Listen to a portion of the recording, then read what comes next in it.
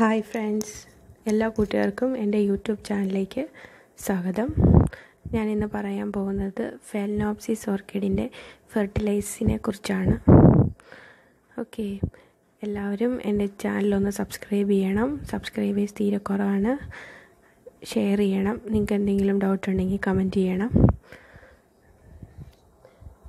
നമുക്ക് ആദ്യമായിട്ട് സീഡ്ലിങ്സിന് ഏത് ഫെർട്ടിലൈസർ കൊടുക്കണം എന്ന് നോക്കാം. സീഡ്ലിങ്സിന് കൊടുക്കുന്ന ഫെർട്ടിലൈസാണ് ഈ കണ്ട 30-10-10 എന്താണെന്ന് വെച്ചാൽ നൈട്രജൻ ബേസ്. അതായത് നൈട്രജനാണ് ഗ്രോവിങ് സ്റ്റേജിലുള്ള വളരാൻ വേണ്ടി ചെടി വളരാൻ വേണ്ടി കൊടുക്കുന്ന ഫെർട്ടിലൈസറാണ്. അത് നൈട്രജൻ 30, പൊട്ടാസ്യം ഫോസ്ഫറസ് ഒക്കെ 10% ഉള്ളൂ. ബോറോൺ, കാൽസ്യം അതൊക്കെ കണ്ടോ, magnesium, manganese, sulphur, zinc, vitamin B1 എന്ന് വെച്ചാൽ തയാമിനാണ്. അതൊരു പ്ലാന്റ് ഹോർമോണാണ്. നമ്മൾ ഈ ടിഷ്യൂ കൾച്ചറൊക്കെ ചെയ്തില്ല, നമ്മൾ ഈ വാങ്ങിക്കുന്ന നഴ്സറിയിൽ നിന്ന് വാങ്ങിച്ചുകൊണ്ടിരുന്ന ഈ ഫെലനോപ്സിസ് ഒക്കെ ടിഷ്യൂ കൾച്ചർ തൈകളാണ്. അപ്പോൾ ഈ ടിഷ്യൂ കൾച്ചർ ചെയ്യാൻ വേണ്ടി പ്ലാന്റ് ടിഷ്യൂ പ്രൊപ്പഗേറ്റ് ചെയ്യാൻ വേണ്ടി ഉപയോഗിക്കുന്ന ഒരു ആർട്ടിഫിഷ്യൽ ഗ്രോവിങ് മീഡിയ ആണ് ഈ തയാമിൻ, അല്ലെ വൈറ്റമിൻ B1. അതുപോലെ ഹോർമോൺ ഓക്സിൻ, ഇതൊക്കെ ഇതിൻ്റെ പ്ലാന്റ് വളർച്ചയ്ക്ക് വേണ്ടി ഉപയോഗിക്കുന്ന. ഇത് ഒരു 5 ഗ്രാം അതിൻ്റെ ഒരു സ്പൂണുണ്ട്. ആ സ്പൂണ് 5 ഗ്രാമാണ്. കുത്തി നിറച്ചല്ല, സ്പൂണിൻ്റെ ലെവലിലെടുത്ത് 1 ലിറ്റർ വെള്ളത്തിൽ അലിപ്പിച്ച് ഇതിൽ സ്പ്രേ ചെയ്തോ ഡിപ്പ് ചെയ്തോ കൊടുത്താൽ മതി. ഇലകളിൽ ഒഴിക്കേണ്ട, ചുവട്ടിൽ മാത്രം മതി.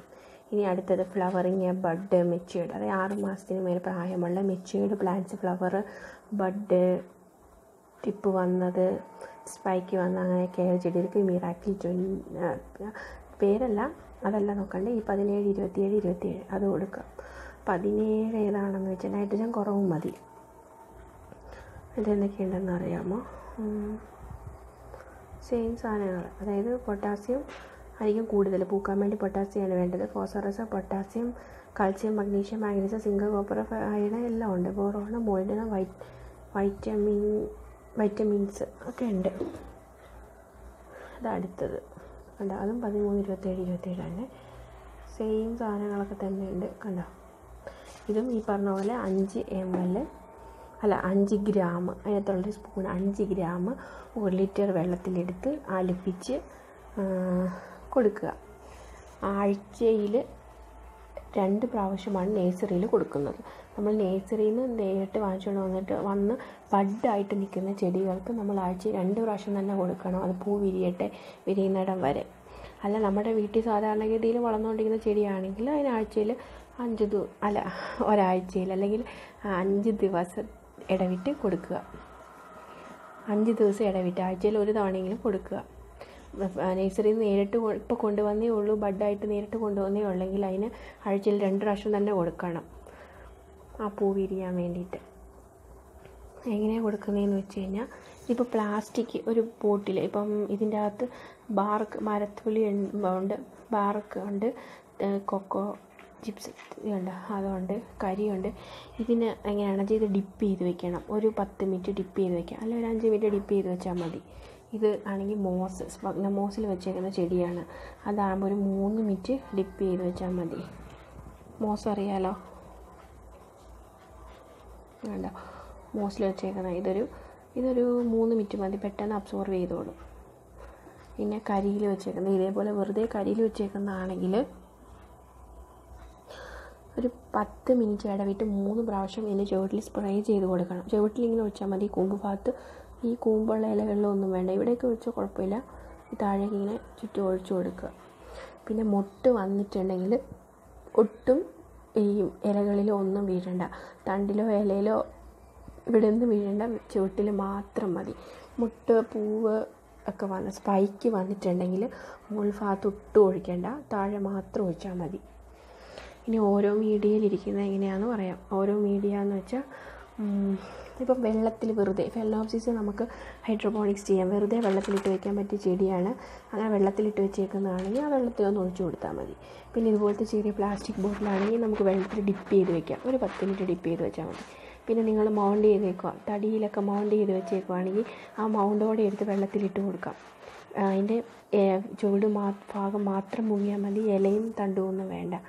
പിന്നെ മരത്തിൽ വെച്ചേക്കുന്നതാണെങ്കിൽ അത് ഈ പറഞ്ഞ പോലെ 10 മിനിറ്റ് ഇടവിട്ട് ഒരു 2-3 പ്രാവശ്യം സ്പ്രേ ചെയ്ത് കൊടുക്കാം. പിന്നെ കരിയിൽ വലിയ പാത്രത്തിലാണ് വെച്ചേക്കുന്നെങ്കിൽ അതും സ്പ്രേ ചെയ്ത് കൊടുക്കാം. ഓക്കെ ആയില്ലേ? പിന്നെ വേറെ നമ്മുടെ വീട്ടിൽ വാങ്ങിച്ചിട്ട് കുറേ കാലമായി പൂവൊന്നുമില്ല, നിങ്ങൾക്ക് അങ്ങനെ കംപ്ലൈൻ്റൊക്കെ ആയിട്ടിരിക്കുമല്ലേ, പൂവില്ല എന്നുള്ള പരാതിയിൽ ഒറ്റത്തവണയൊക്കെ പൂത്തിട്ട് വെറുതെ നിൽക്കുന്ന ചെടികളാണെങ്കിൽ നിങ്ങൾ ഉറപ്പായിട്ടും അത് എടുത്തിട്ട് അതിൻ്റെ മീഡിയ മാറ്റണം. ഇതിൻ്റെ അകത്തുള്ള സാധനമില്ലേ, ഇതിങ്ങനെ ഈ ചെടി വെളിയിലെടുത്ത് ഇതിൻ്റെ മീഡിയ മാറ്റി കളയുക. ഇത് നല്ലപോലെ വാഷ് ചെയ്യണം. ഈ ചെടി നല്ലപോലെ എല്ലായിടത്തും വെള്ളം ഒഴിച്ച് വാഷ് ചെയ്യണം. വാഷ് ചെയ്തതിന് ശേഷം ഇതിനകത്ത് ഉണങ്ങിയ ചീഞ്ഞ ഒക്കെ വേരുകളെല്ലാം മുറിച്ച് കളഞ്ഞ് മഞ്ഞിച്ച ഇലകൾ, കേടുവന്ന ഇലകളൊക്കെ മുറിച്ച് കളഞ്ഞിട്ട്, അങ്ങനെ ഒരു വീഡിയോ ഉണ്ട്, നാളെ വരുന്നുണ്ട്. അപ്പോൾ നിങ്ങളിതെല്ലാം മുറിച്ചതിന് ശേഷം വേറെ ഒരു ദിവസം ഒന്ന് വെള്ളത്തിലിട്ടേക്ക്. അതിന് ചുവട് മാത്രം വെള്ളത്തിൽ ഡിപ്പ് ചെയ്ത് കിടന്നാൽ മതി. അങ്ങനെ ഒന്ന് വെള്ളത്തിലിട്ടിട്ട് പിറ്റേ ദിവസം വേറൊരു മീഡിയയിലേക്ക് വയ്ക്കാം. വേറെ മീഡിയ എന്ന് വെച്ചാൽ ബാർക്ക്, തൊണ്ട്, അങ്ങനെ കരിയെല്ലാം ചേർത്ത് മിക്സ് ഉണ്ട്, ഓൺലൈനിൽ വാങ്ങാൻ കിട്ടും. അല്ലെങ്കിൽ നിങ്ങളുടെ വീട്ടിൽ കരി ഉണ്ടെങ്കിൽ കരിയിൽ സെറ്റ് ചെയ്താൽ മതി. ലൈക്ക് പെബിൾസോ കൊക്കോ ചിപ്സോ എന്തിന് വേണമെങ്കിലും സെറ്റ് ചെയ്ത് വയ്ക്കാം. കുറച്ച് കൊക്കോ ചിപ്സ് ഇട്ടിട്ട് കുറച്ച് കരി ഇട്ട് അങ്ങനെയൊക്കെ വയ്ക്കാം. എങ്ങനെ വേണമെങ്കിലും നമുക്ക് ഇത് സെറ്റ് ചെയ്യാം. പിന്നെ ഈ മോസിൽ വേണമെങ്കിലും വയ്ക്കാം. മോസിൽ വെച്ച് കഴിഞ്ഞാൽ ആഴ്ചയിൽ ഒരു ദിവസം വെള്ളം ഒഴിച്ചാൽ മതി. ശ്രദ്ധിക്കണം, തൊട്ട് നോക്കണം. നമ്മൾ ഇതിൻ്റെ തൊട്ട് നോക്കണം. നമ്മുടെ കൈ ഇങ്ങനെ ഇട്ടിട്ട് തൊട്ട് നോക്കണം. ഇതിൻ്റെ അകത്ത് വെള്ളമുണ്ട്, കണ്ടോ, കയ്യിലൊരു നനവുണ്ട്. നമുക്ക് വെള്ളം ഒഴിക്കേണ്ട ആവശ്യമില്ല. പക്ഷേ ഇതിൻ്റെ അകത്താണെങ്കിൽ ഇത് കണ്ടോ, നല്ല വെന്റിലേഷൻ ഉള്ളത് കൊണ്ട് ഇതങ്ങ് വാർന്ന് പൊക്കോളും ഈ വെള്ളം. ഇതിനെന്നും ഒഴിച്ചാലും കുഴപ്പമില്ല. അതുപോലെ ഇതെന്നും വെള്ളം ഒഴിക്കാം. ആ ബോട്ടിലെല്ലാം എന്നും വെള്ളം ഒഴിക്കാം. ഈ മോസിലിരിക്കുന്നതിന് മാത്രം ആഴ്ചയിൽ ഒരു ദിവസം വെള്ളം ഒഴിച്ചാൽ മതി. അപ്പം 5 ദിവസം നമുക്ക് ഫെർട്ടിലൈസ് ചെയ്യുമ്പോൾ അത് കൊടുത്താൽ മതി. 3 മിനിറ്റ് ഒന്ന് മുക്കി വെച്ചാൽ മതി. ബാക്കി എല്ലാത്തിനും ഡെയിലി വെള്ളം ഒഴിക്കണം. 5 ദിവസം കൂടുമ്പോൾ ഫെർട്ടിലൈസ് കൊടുക്കണം. ഫെർട്ടിലൈസ് ഞാൻ പറഞ്ഞില്ലേ, ഇതിൻ്റെ അകത്തെല്ലാം സ്പൂണുണ്ട്. 5 ഗ്രാം അളവ് അതെടുത്ത് 1 ലിറ്റർ വെള്ളത്തിലൊന്ന് ഡിസോൾവ് ചെയ്ത് ഈ സ്പ്രേ ചെയ്തോ എങ്ങനെയാണെങ്കിലും ഇതിന് കൊടുക്കുക. അത്രേ ഉള്ളൂ. അടുത്തത് നമുക്ക് ഓർഗാനിക് ഫെർട്ടിലൈസർ യൂസ് ചെയ്യാം. ഓർഗാനിക് ഫെർട്ടിലൈസർ എന്ന് പറഞ്ഞാൽ സീവീഡ് ഫെർട്ടിലൈസർ വാങ്ങാൻ കിട്ടും. അതൊരു ഓർഗാനിക് ഫെർട്ടിലൈസർ, ആ സീവീഡ് ഫെർട്ടിലൈസർ.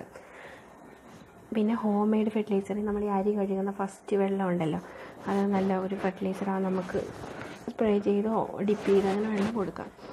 പിന്നെ പഴത്തൊലി, നമ്മുടെ ഈ പഴത്തൊലി നല്ലൊരു ഫെർട്ടിലൈസറാണ്. നല്ലപോലെ പൊട്ടാസ്യം ഉണ്ട്. അത് നമുക്ക് ഫ്ലവറിങ്ങിനൊക്കെ നല്ലതാണ്. പക്ഷെ നേരിട്ട് ഉണക്കി വെക്കണം എന്നാണ് ഒത്തിരി പേരും പറഞ്ഞേക്കുന്നത്. അങ്ങനെ ചെയ്യരുത്. ഞാനങ്ങനെ ചെയ്ത് നോക്കിയിട്ടുണ്ട്. അപ്പം ഒരുപാട് കീടങ്ങളും പ്രാണികളും ഒക്കെ അതിനകത്ത് ചെറിയ ചെറിയ ജീവികളൊക്കെ ഉണ്ടാകുന്നുണ്ട്. അതുകൊണ്ട് നിങ്ങൾക്ക് പഴത്തൊലി വേണമെങ്കിൽ പഴത്തൊലി തിളപ്പിച്ച് നേർപ്പിച്ച് തണുപ്പിച്ചൊക്കെ സ്പ്രേ ചെയ്ത് കൊടുക്കുകയോ വെള്ളത്തിൽ ഒഴിച്ച് കൊടുക്കുകയൊക്കെ ചെയ്യണം. പിന്നെ എക്സെല്ലിൽ നല്ല കാൽസ്യം ഉണ്ട്. ഈ ടാപ്പ് വാട്ടർ ഉപയോഗിക്കുമ്പോൾ കാൽസ്യത്തിൻ്റെ ഒരു കുറവ് കാണുന്നുണ്ട്. അപ്പം ഈ പറഞ്ഞ ഫെർട്ടിലൈസറിനകത്തൊക്കെ കാൽസ്യം ഉണ്ട്. അല്ലാതെ എക്സെല്ലിൽ ഇട്ട് കൊടുക്കണമെങ്കിൽ നിങ്ങൾക്ക് എക്സെല്ലിൽ പൊടിച്ച് അങ്ങനെയൊക്കെ ഇട്ട് കൊടുക്കാം. ഞങ്ങൾ യൂസ് ചെയ്തിട്ടില്ല, അറിയില്ല. തേങ്ങാവെള്ളം നല്ലതാണ്. നേർപ്പിച്ച് ഡൈല്യൂട്ട് ചെയ്ത് ഈ ഓർഗാനിക് ഫെർട്ടിലൈസർ ഏതും നിങ്ങൾ നേർപ്പിച്ച് അരിച്ച് വേണം യൂസ് ചെയ്യാൻ വേണ്ടി. അതിന് ചെറിയ തരികളൊക്കെ കടന്ന് ചീഞ്ഞു പോകാൻ സാധ്യതയുണ്ട്. ഓർഗാനിക് ഫെർട്ടിലൈസർ നമുക്ക് ഡെയിലി കൊടുക്കാം. അല്ലാത്ത ഫെർട്ടിലൈസർ നമുക്ക് ആഴ്ചയിൽ ഒരു തവണയോ 5 ദിവസം കൂടുമ്പോഴോ കൊടുക്കാം. പിന്നെ ഞാൻ പറഞ്ഞല്ലോ, ഇപ്പം വാങ്ങിച്ചുകൊണ്ട് വന്ന ചെടിയാണ്, ബഡ് വരുന്ന പരുവാണെങ്കിൽ ഞാൻ ആഴ്ചയിൽ 2 പ്രാവശ്യം കൊടുക്കണം. പിന്നെ ഞങ്ങൾ വർഷങ്ങളായിട്ട് പൂക്കാണ്ടൊക്കെ നിൽക്കുന്ന ചെടിയാണെങ്കിൽ ഞാൻ 5 ദിവസം കൂടുമ്പോൾ കുറേ തവണ കൊടുക്കണം. മീഡിയ മാറ്റണം. അപ്പോൾ അത് ഉറപ്പായിട്ട് 6 മാസത്തിനുള്ളിൽ വേറെ ഫ്ലവർ വരും. വെള്ളം ഒഴിക്കുന്ന കാര്യം പറഞ്ഞല്ലോ, നമ്മൾ മീഡിയയിലൊന്ന് തൊട്ട് നോക്കണം. നനവുണ്ടെങ്കിൽ ഒഴിക്കേണ്ട, നനവില്ലെങ്കിലും ഒഴിക്കണം. പിന്നെ അടുത്തത് ഈ ക്രൗൺ റോട്ട്. ഇത് കണ്ടോ, ഈ ചെടിയുടെ ഇവിടെ കണ്ടോ ഒരു ഇല കുറവുണ്ട് കണ്ടോ. ബാക്കിയുള്ള ചെടിയുടെ ഇതുപോലെ ഒരു ഇലയില്ല. ഇതിനൊക്കെ ഇവിടെ ഉള്ളൊരു ഇല പോലെ ഇതിനിവിടെ ഒരു ഇലയില്ല. അതിങ്ങനെ ജസ്റ്റ് ഇവിടെ വെള്ളം വീണിട്ട് വന്നാൽ അപ്പം നമ്മൾ എന്ത് ചെയ്യണമെന്ന് വെച്ചാൽ അത് മുറിച്ച് കളയണം.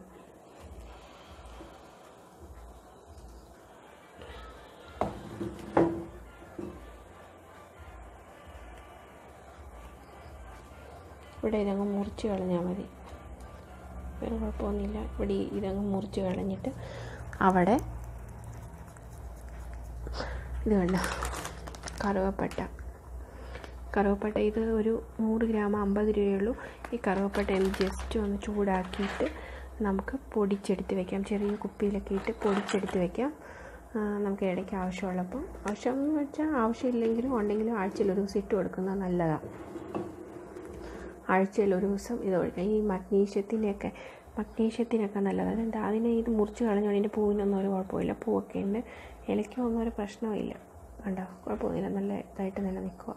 അത് നമ്മൾ മുറിച്ച് കളഞ്ഞാൽ മതി. ഇത് പല്ലിയെ പോലെയാണ്, മുറിച്ച് കളഞ്ഞാൽ പിന്നെ കിളിച്ച് വന്നോളും, ഒന്നും സംഭവിക്കില്ല. പക്ഷെ അതവിടെ നിന്നിരുന്നെങ്കിൽ ഇവിടെ അഴുകി ഇതെല്ലാം പോയി ഇവിടെ കറുത്ത് വന്നേനെ. ഫുള്ള് ചെടി നമ്മൾ ശ്രദ്ധിച്ചില്ലേ, നശിച്ചു പോയേനെ. പിന്നെ ഇങ്ങനെയൊക്കെ വരുമ്പോൾ എനിക്കിവിടെ മുറിച്ച് കളഞ്ഞാൽ ഇത് മുറിച്ചൊന്നും പറഞ്ഞൊന്നും കുഴപ്പമില്ല.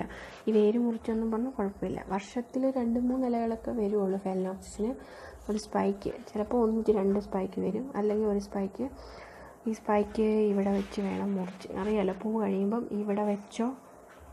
ഈ കണ്ണ് പോലത്തെ ഭാഗത്ത് കണ്ടോ, ഒരു കണ്ണ് പോലത്തെ ഭാഗമുണ്ട് ഇവിടെയും ഇതിൻ്റെ ഇടയ്ക്ക് വെച്ച്, ഒന്നുകിൽ ഇതിൻ്റെ താഴെ വെച്ച് അല്ലെങ്കിൽ ഈ കണ്ണിൻ്റെ താഴെ വെച്ച് ഇവിടെ എവിടെയെങ്കിലും വെച്ച് വേണം മുറിക്കാൻ. അപ്പോൾ വേറെ ടിപ്സ് വന്ന് അതിൽ വേറെ നാമ്പ് പോലെ വന്ന് അതിൽ വേറെ പൂക്കളൊക്കെ വരും, 2-3 ഒക്കെ വരും. പിന്നെ ഈ സ്പൈക്ക് എപ്പോഴാണ് മുറിക്കേണ്ടതെന്ന് വെച്ചാൽ, ഈ സ്പൈക്ക് ഈ താങ്ങ് കൊടുത്തേക്കുന്ന കമ്പ് പോലെ ഉണങ്ങിയതിന് ശേഷം മുറിച്ചാൽ മതി. അപ്പോഴത്തേക്കും അടുത്ത സ്പൈക്ക് ഇവിടെ നിന്ന് വരും, അതിൽ പൂ വരും. പിന്നെ തൈ വരുന്നത് ഈ കണ്ണ് പോലത്തെ ഭാഗത്തുനിന്ന് ഇതിന് തൈ വരുന്നത്. ചെറിയ ചെടിയാണ്, നല്ലപോലെ വയ്ക്കാം. അറിയാലോ, ഇത് ഇൻഡോർ പ്ലാന്റ്സ് ആണ്. അകത്ത് വയ്ക്കാം, അകത്തോ അകത്തെന്ന് വെച്ചാൽ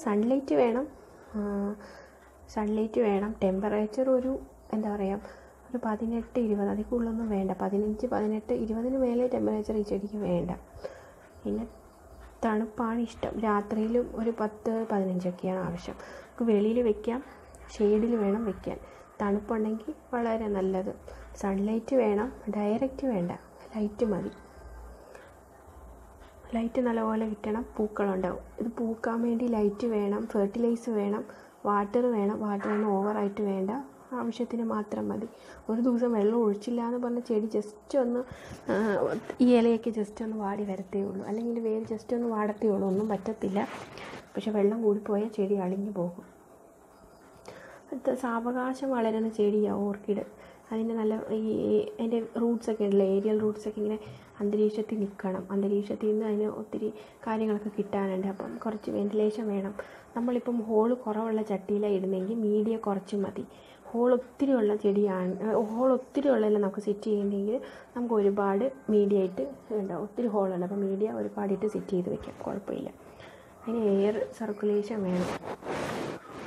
പിന്നെ നമുക്ക് ഈ ചില ചെടികളൊക്കെ, അതായത് ഹൈബ്രിഡ് വെറൈറ്റീസൊക്കെ സീസണിലേ ഫ്ലവർ ചെയ്യത്തുള്ളൂ. ഹൈബ്രിഡ് വെറൈറ്റി ആണെങ്കിൽ 6 മാസത്തിൽ പൂ വരും. സ്പീഷീസ് വെറൈറ്റി എന്താണെന്ന് അറിയാമല്ലോ, നമ്മൾ ഈ ഓർക്കിഡ് എന്നെല്ലാം പറഞ്ഞ കാട്ടിൽ നിന്ന് കൊണ്ടുവരുന്ന ചെടികളാണ്. അപ്പോൾ അതേപോലെയൊക്കെ ഉള്ളത് അവിടെ നിന്ന് ആ വർഷത്തിൽ ഒരു തവണയൊക്കെ പൂക്കത്തുള്ളൂ, അതിൻ്റേതായ സീസണിൽ. പിന്നെ നമ്മളതിനെ വേറെ ചെടികളൊക്കെ ആയിട്ട് ക്രോസ് ചെയ്ത് ഹൈബ്രിഡ് ചെയ്തൊക്കെ ടിഷ്യൂ കൾച്ചർ തൈകളൊക്കെ ആക്കി കൊണ്ടുവരുമ്പം നമുക്ക് വേറെ ചെടികളുടെയൊക്കെ ഗുണമൊക്കെ കിട്ടുമല്ലോ. അപ്പം അത് 6 മാസത്തിൽ പൂക്കും, മറ്റേ പൂവിൻ്റെ ഭംഗിയൊക്കെ കിട്ടും. അങ്ങനെ ഒത്തിരി കാര്യങ്ങളൊക്കെ ചെയ്തിട്ട് കിട്ടുന്നതാണ് ഇവിടെ ഇരിക്കുന്നത്. പിന്നെ ബഡ് ബ്ലാസ്റ്റ്, പൂക്കൾ വാടിപ്പോവാറുണ്ട് കേട്ടോ. ഇപ്പോൾ വാടിപ്പോയാൽ ഇത് ടെമ്പറേച്ചർ കൂടുമ്പോൾ അങ്ങനെ സംഭവിക്കാറുണ്ട്. ചിലപ്പോൾ നമ്മൾ ശ്രദ്ധിക്കാതെ ചൂട് കൂടുന്നിടത്തൊക്കെ വെച്ച് കഴിഞ്ഞാൽ ഇടയ്ക്ക് ഇങ്ങനെ കൊഴിഞ്ഞു പോകും. അത് ടെമ്പറേച്ചർ കൂടുന്നതുകൊണ്ട് കൊഴിഞ്ഞു പോകുന്നതാണ്. അല്ല, പ്രാണികളൊക്കെ ഉപദ്രവിച്ചിട്ട് പോകുന്നതാണെങ്കിൽ ഈ പൂക്കളിൽ മുട്ടിലൊക്കെ ചെറിയ ചെറിയ കിഴുത്തകളൊക്കെ കാണും. നമുക്ക് വേപ്പെണ്ണയൊക്കെ ഉപയോഗിക്കാം. അല്ലാത്ത കീടനാശിനികളൊക്കെ ഇപ്പോൾ കിട്ടാനില്ലല്ലോ, കീടനാശിനികളൊന്നും ഇപ്പോൾ കിട്ടാനില്ല. പിന്നെ വേപ്പെണ്ണയൊക്കെ യൂസ് ചെയ്യാം, അത് നല്ലതാണ്. എല്ലാ കാര്യങ്ങളും എന്തെങ്കിലും ഡൗട്ട് ഉണ്ടെങ്കിൽ കമൻറ്റിൽ ചോദിച്ചാൽ മതി, റീപ്ലൈ ചെയ്യാം. വാട്ടറിങ്ങിൻ്റെ കാര്യം, ഫെർട്ടിലൈസിങ്ങിൻ്റെ കാര്യം, ലൈറ്റ്, ഷെയ്ഡ്, ഇതെല്ലാം ശ്രദ്ധിക്കണം. ഇതൊക്കെയാണ് ഫെലനോപ്സിസിന് ഇമ്പോർട്ടൻ്റ് ആയ കാര്യം. പോട്ടിങ്ങിനെ കുറിച്ച് വേറൊരു വീഡിയോ വരുന്നുണ്ട് നാളെ ഉറപ്പായിട്ട്. എല്ലാ കാര്യങ്ങളും ഇഷ്ടമായെന്ന് വിചാരിക്കുന്നു.